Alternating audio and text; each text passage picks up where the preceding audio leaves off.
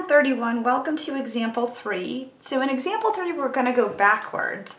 And when I say we're going backwards, this is when I'm just going to flat out give you the terms in the sequence and ask you to write the explicit formula for the nth term. So now I want us to start hunting for patterns.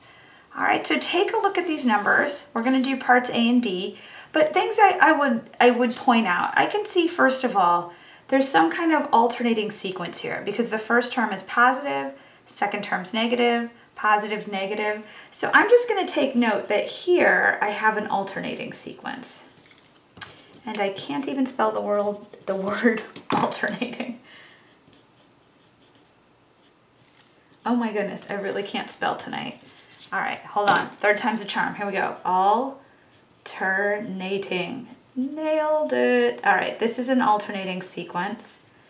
And over here on part B, I take note that each time out, my term is negative. So this is not an alternating sequence.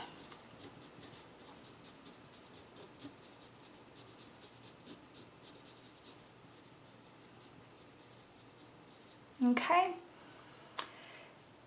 Now, let's look for patterns, all right? Especially like over here with the fractions.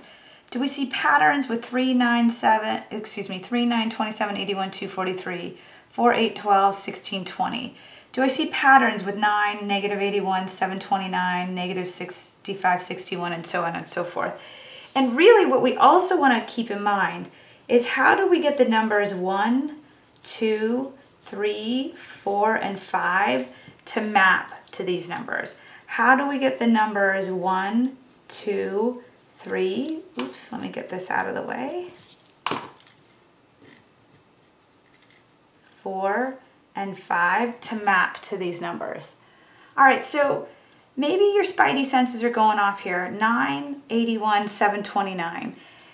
If you can spot the pattern, great. It really depends on how well you know your powers of 9, right? We know that 9 to the first power is 9. 9 squared is 81.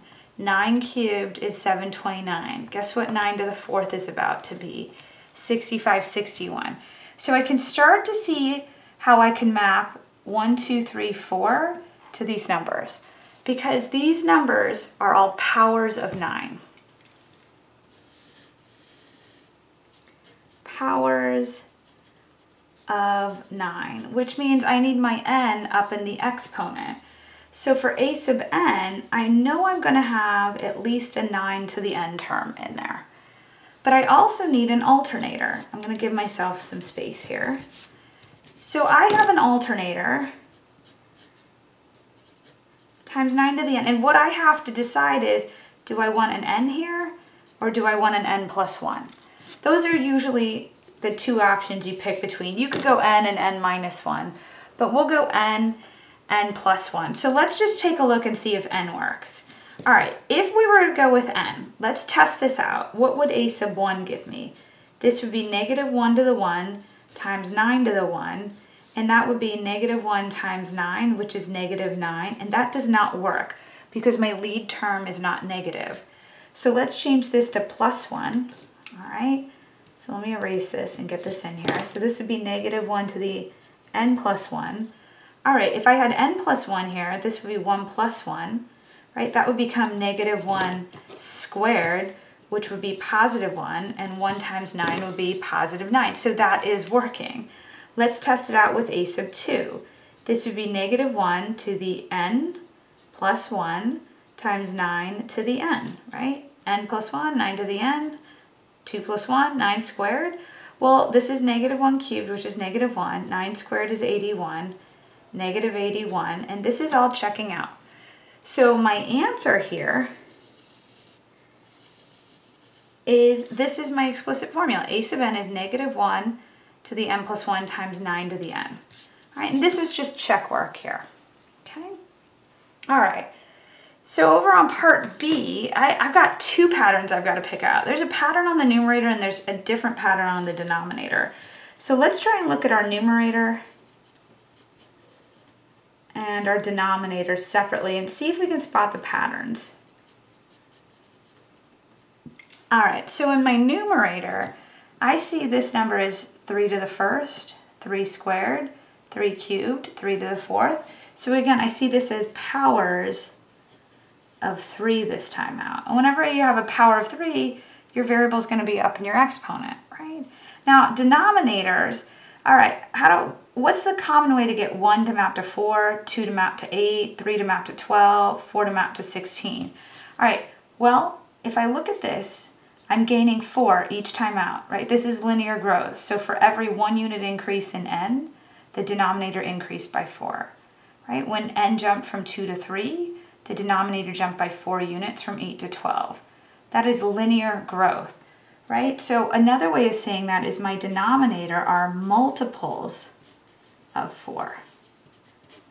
All right, so as I start to build my explicit formula, first of all, I need a negative out in front of there because I have negative terms the whole way across. All right, if I want powers of 3, that's going to be 3 to the n.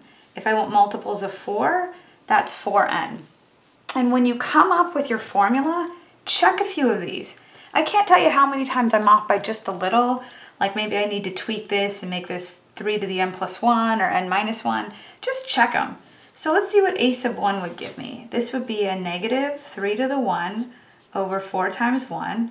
Well, 3 to the 1 is 3. 4 times 1, 4. Negative 3/4. That's looking good. Let's try a sub 2. I'll have a negative. We'll have 3 squared over 4 times 2, well that is negative 9/8. That's looking pretty good. So I'm feeling pretty solid about that.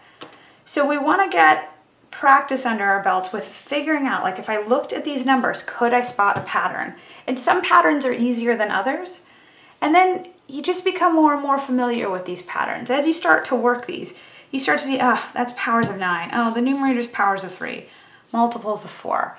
They become more and more comfortable and common to us. All right, so with that, we've taken a look at our explicit formulas. We're now going to switch gears and we're going to look at recursive formulas. So I'm going to talk to you about how you can define sequences in terms of a recursive formula. All right, I'll see you in a bit. Bye.